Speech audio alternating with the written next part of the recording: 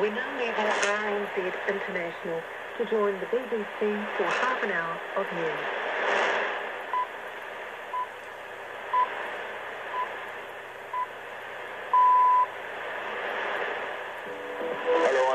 And this is World Business Report on the BBC World Service, where we bring you all the latest business news and opinions from around the world. Seychelles elected first president from the RNZI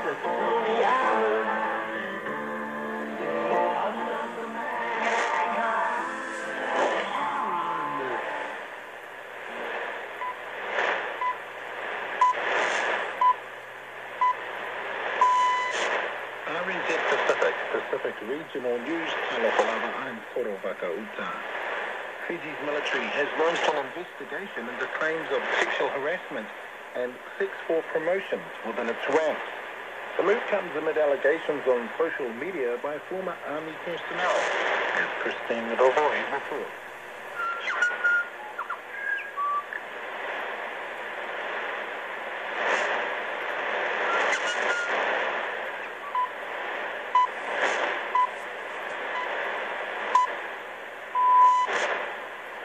RNZI News at 5. Kia ora, good afternoon. I'm Karen McCarthy. An epidemiologist wants greater transparency around New Zealand's COVID-19 response.